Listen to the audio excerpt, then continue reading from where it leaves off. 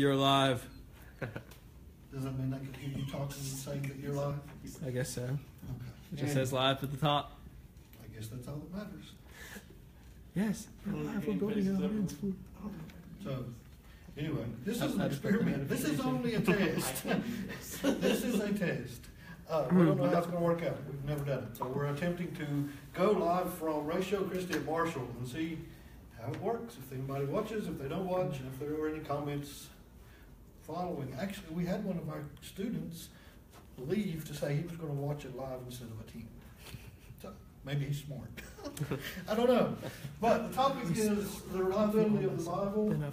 We've had this a few times, but tonight we're going to try to make it as short, sweet, and to the point as possible. So since we're talking about the Bible, let's at least start with a definition. Apologetics is focused on definition of terms. If we're going to talk to somebody, we need to be able to define our terms. Some people just take that so literally, but or so figuratively. I actually read something today that they wanted to know the definition of for, F-O-R. I was like, okay, I want to get a little carried away with definitions on trying to define where we are and what we're talking about. You know, the Bible, a collection of smaller books written by more than 40 different authors over 1,000 years, 3 different languages, 2 parts, old and new, 66 total books. That's our definition of the Bible. There are many people that take that for granted, I guess. When you talk about the Bible, there's different Bibles that people use, and that's not the point tonight. The point is strictly our Orthodox Christianity Bible. The canon, when we talk about the New Testament canon, in the first century was speaking of a stalk. I say that almost as funny as I say other things. Or a reed. It came to be a straight rod to define a measure of terms. Defining a measure. The Bible doesn't give us a list determined by rabbis and scholars, but ultimately God defined the books that are in the Bible. We'll talk a bit more about that in a second. Around AD 250, Scripture within the Bible is defined as any document sacred and authoritative by a religious group. So how was it decided which scripture, which books that actually would go into the Bible? Written by an apostle, except for James and Jude, during the apostolic age, accepted by the church, and agree with each other. Scripture. They're divided into Old Testament law, history, poetry, prophecy. That's the Old Testament. The way the genres would be divided up. Law, history, prophecy, and poetry. The New Testament is divided up into Gospels, history, Pauline epistles, general and revelation. Here lies part of the problem when people start reading the Bible. We can't read the Psalms as we would read the Gospels. We can't read Revelation as we read the prophecy. It's different genres. If you're looking at the book of Acts versus the book of Revelation, the genre of the book of Acts is history. It's historic.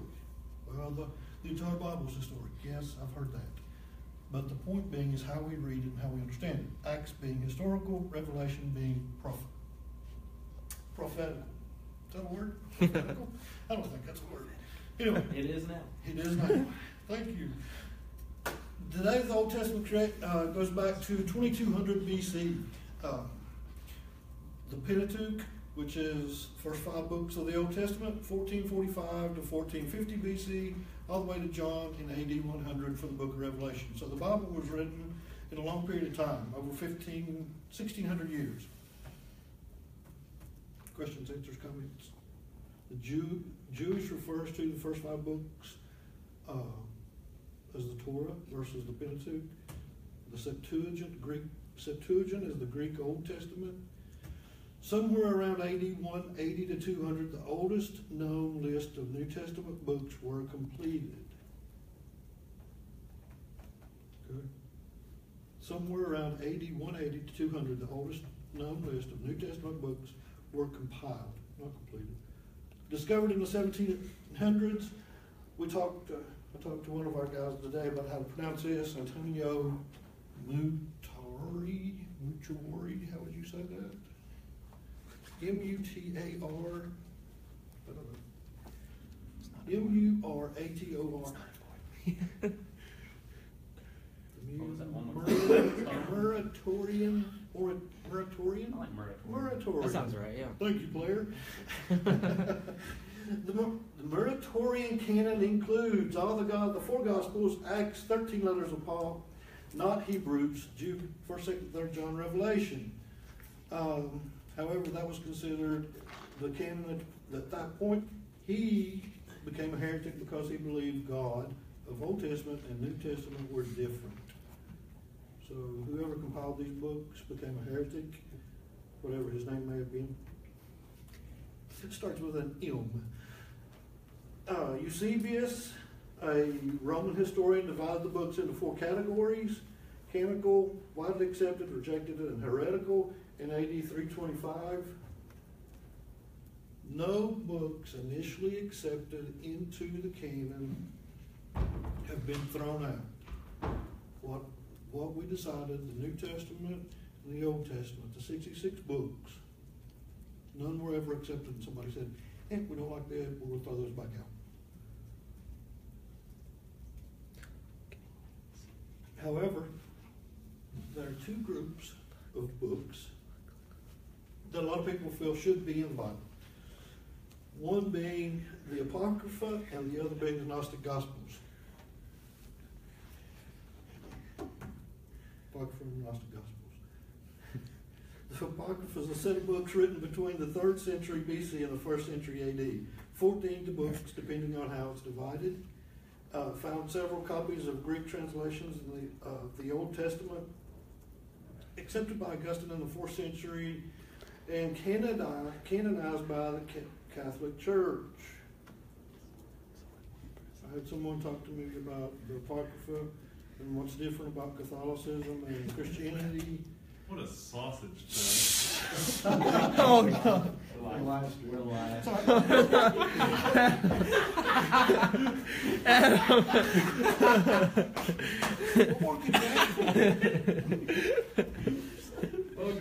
Oh, no.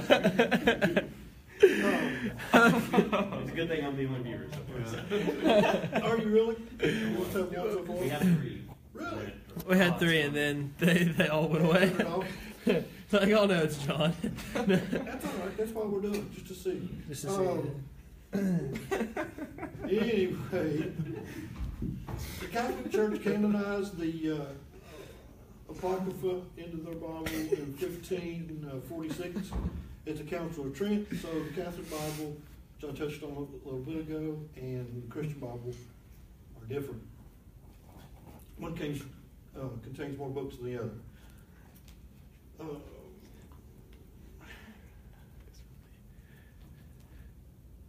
The other set of books that were not included were the Gnostic Gospels, Pseudepigrapha. I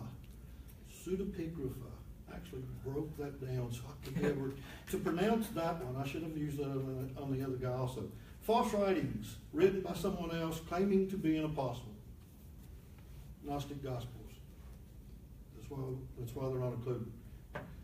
The council that formed an undisputed decision on the canon took place at Carthage in 397, which would be AD 397.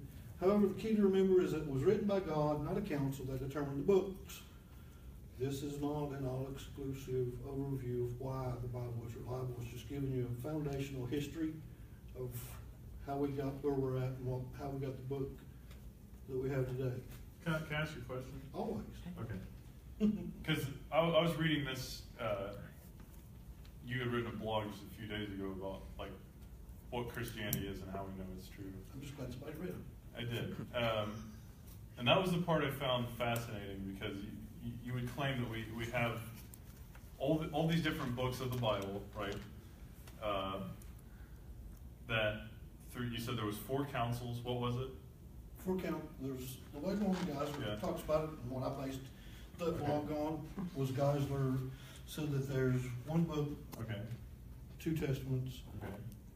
3 creeds, 4 councils, 500 years. 500 years. So you got, and these books were written over a 4,000 year period? 1,500 to 2,000 And years. there's, what, 40 authors? Very good. Okay.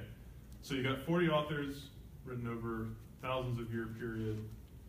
And then you have 4 councils where human beings go in and debate. And there was debates at these councils that... Yeah, because Santa Claus punched the guy, remember? What?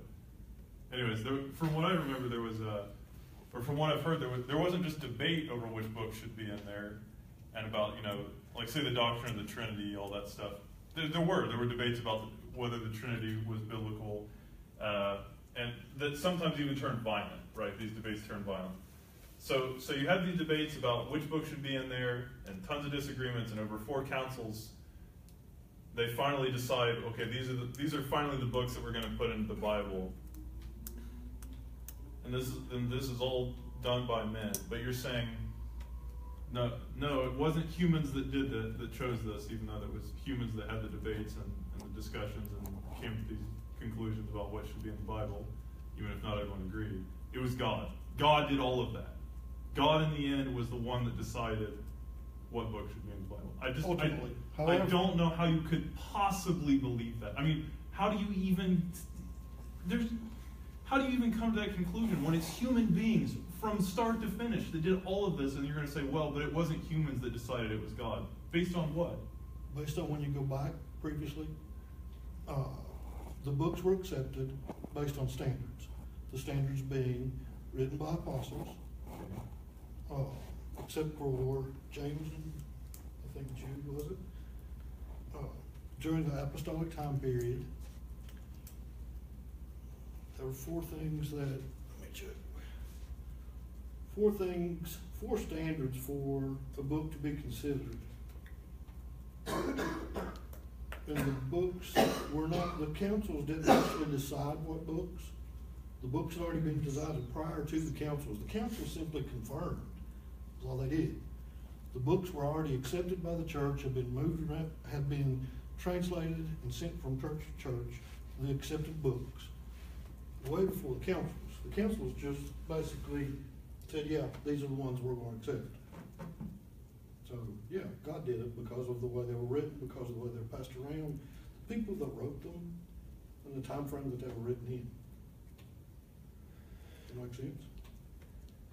I guess. I mean, but you realize that not all forms of Christianity accept the same books, right? You got like Eastern Orthodoxy,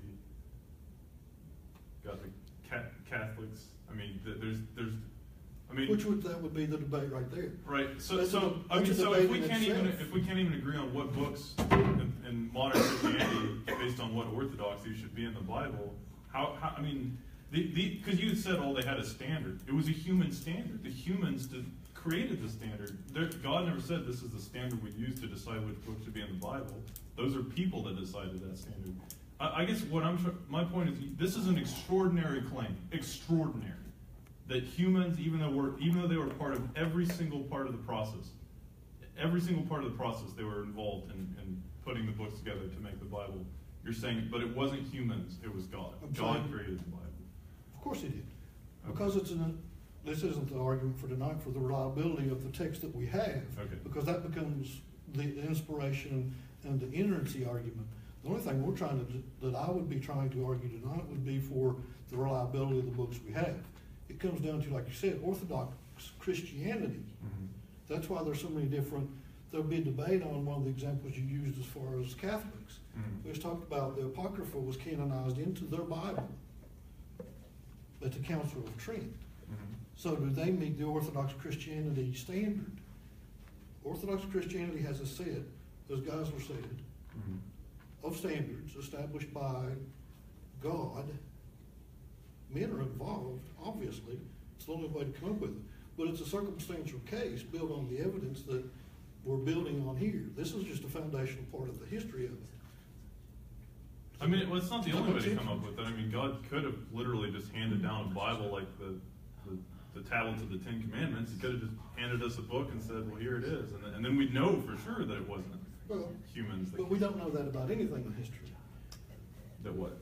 as far as knowing for sure. If you're basing it on, you're arguing that men wrote these things, well, how would we know anything historical, period, if you're basing it, if that's the standard? Men wrote all of history. Men wrote history?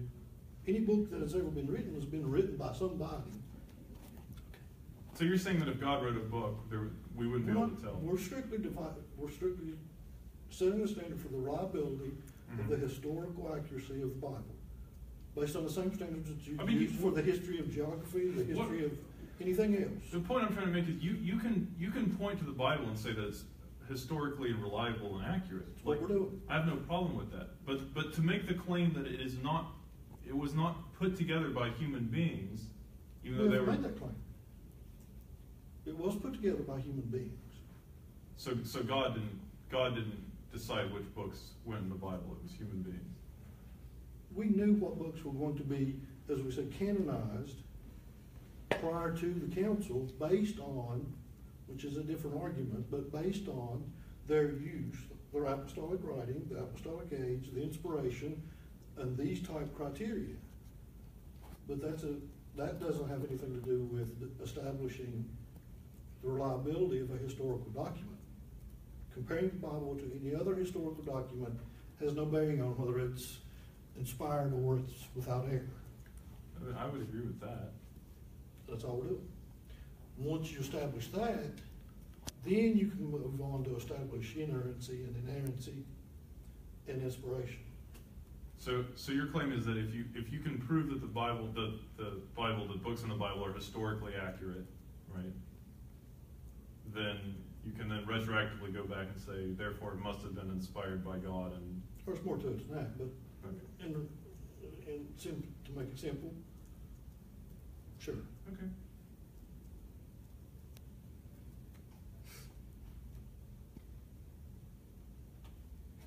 Move on? Yeah, sorry to interrupt you. No, not at all. That's what we're. I mean, that's quite a claim, you know what I mean? Which one? That we can say the Bible's inspired? No, that God decided which books were in the Bible. It wasn't humans that did it. It was God. God made the Bible. Ultimately, humans decided the books that would be canonized. Mm-hmm. But just as the writers of the books were inspired writers, they weren't just guys hanging out and thinking, I mean, they were inspired also. I mean, but that's not the point of what it seems to me that you're taking away free will. Maybe I guess you're a Calvinist. Maybe you don't care about that. Take away free will. Yeah. Okay. But anyway, keep going. Yeah. Where were we? Just after the Apocrypha. Right. As far as the Old Testament goes, well, yeah, that's all right. We'll pick up there. Most of the Old Testament was burned by custom. Only a few of the manuscripts from 10th century to the present, when it was accepted in AD 250.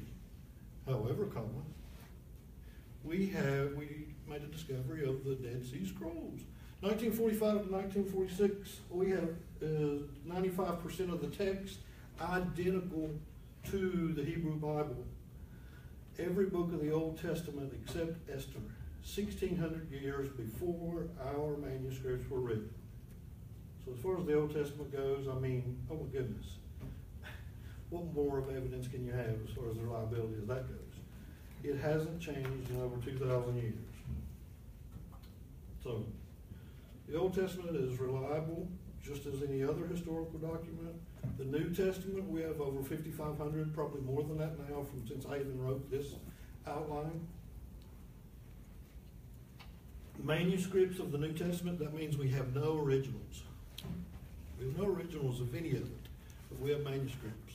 And when you look back at history and you look at the way they compare any other historical writing, the New Testament and the Bible as a whole the New Testament has more copies than any other historical document ever written. So who cares how many copies we have? Well, that's a good indication that it's reliable. That in itself, just by the number of copies. But 2nd, 3rd century, they were dating from the 2nd or 3rd century within 70 years, not including the 8,000 copies of the Latin Vulgate, more than 10,000 copies of earlier versions.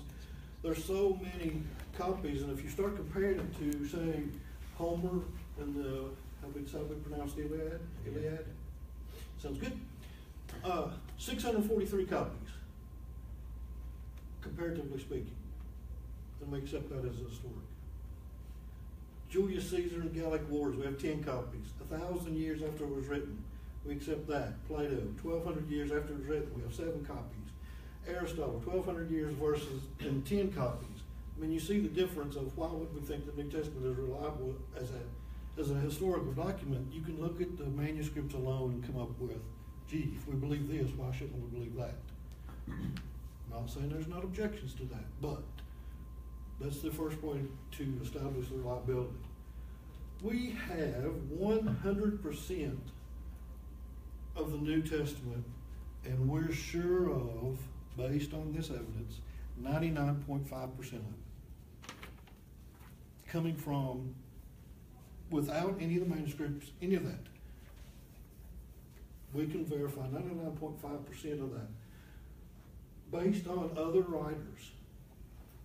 Early church fathers, from the 2nd and 3rd centuries, only 11 verses are missing, mostly from 2nd and 3rd John.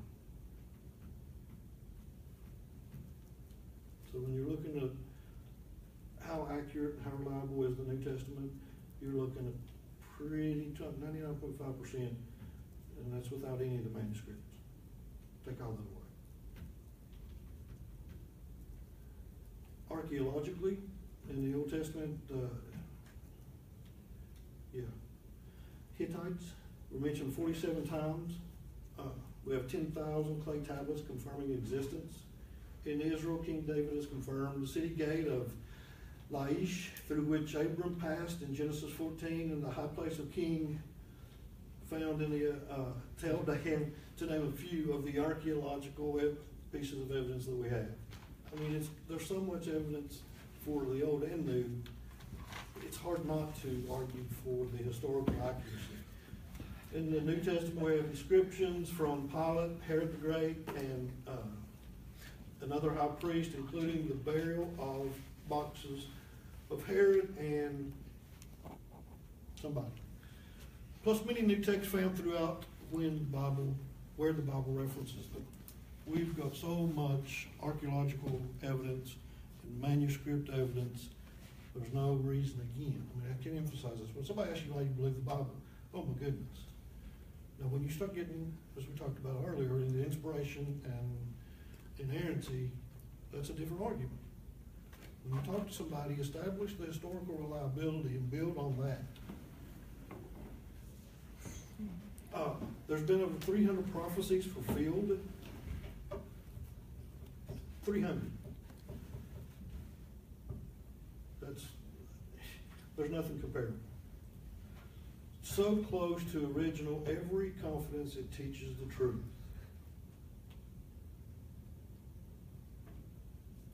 How much time would we spend so far? So, here's what I would do. If somebody tells you that, why do you believe the Bible, and you know where I'm going with this, you all have heard this 100 times. Why would you believe the Bible? Well, instead of just saying I feel it in my heart, or because everybody has a book. Every religion has a book. Or saying that, well, Jesus told me, or whatever answer you want to give to them. And they tell you, well, just a bunch of myths, fables, or whatever.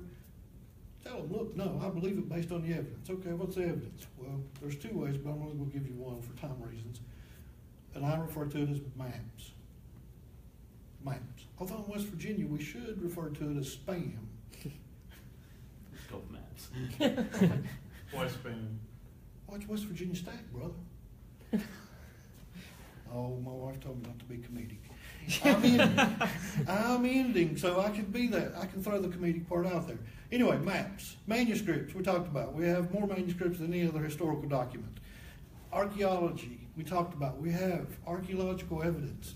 Prophecy, over 300 prophecies fulfilled, and secular sources. We have enough secular sources to confirm pretty much anything that's been written in there. We already just talked about with 0 manuscripts, church father writings, that we have 99.5%. So, next time somebody asks you, Remember spam or maps. Questions, answers, comments? Keep going, man. You're on a roll. I've said that about 100 times, so I'm done. If you joined us, thank you. Woo!